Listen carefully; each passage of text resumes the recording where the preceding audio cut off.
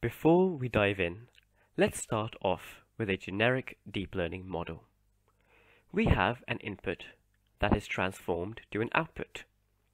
If you want to be theoretical, you can understand a model as a probability distribution over the output given the input. But for now, let's just think of it as something which goes from an input to an output. This could be for any task: image classification, exam grade prediction, sentiment analysis, dog bark classifier, whatever you want. An attention mechanism is just another Lego block that can be used in any deep learning model that one builds. In December 2017, when the paper Attention is All You Need was released, it was shown that an attention mechanism is apparently the only Lego block you need. Okay, by this I mean you can do away with the more traditional RNNs, recurrent neural networks. These Lego blocks can be entirely replaced by an attention mechanism Lego block when dealing with sequential data.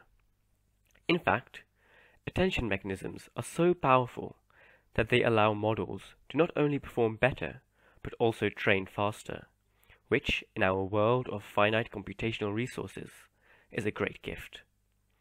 So that we can all actually benefit from this magical Lego block, let's understand what an attention mechanism actually is. We have sequential data. Each data point in our sequence is a vector of numbers. This, for example, could be word embeddings in a natural language processing NLP task.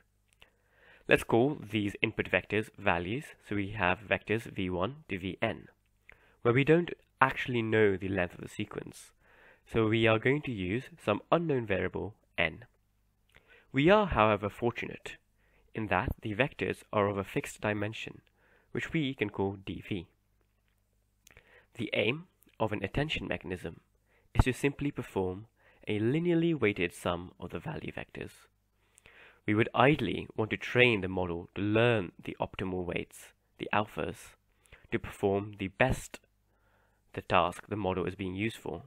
However, we cannot simply learn the optimal alphas because the input is variable in length and can change from one input sequence to the next. So we wouldn't even have a fixed number of alphas to train. Another restriction on the alpha weights is that we don't want to scale the input vectors in any manner, i.e., we need our alphas to be normalized, which means they must sum to 1.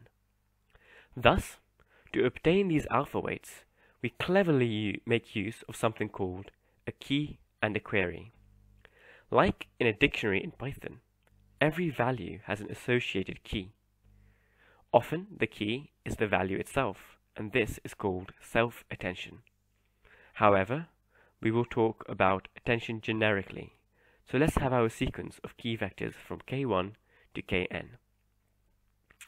The query, q, is also a vector, but for a single particular attention mechanism, there will only be one query. Depending on the task, the query can be constructed from a range of different places. Now that we have a query and a key, we can obtain the weightings for the values, the alphas. There will be some function that combines the query and the respective key to obtain the linear weighting for the corresponding value. As an example, a popular example is dot product attention, where we simply perform the dot product between the key and the query, apply a nonlinearity, often the hyperbolic tan function, and then apply the softmax function to ensure the alphas are still normalized and sum to 1. So, if we try to summarize the attention mechanism, we have some simple equations to describe our Lego block. At the input, we have a query, keys, and values. The output, y, is a linear weighted sum of the values. The weights, alphas, are computed using the query and the keys.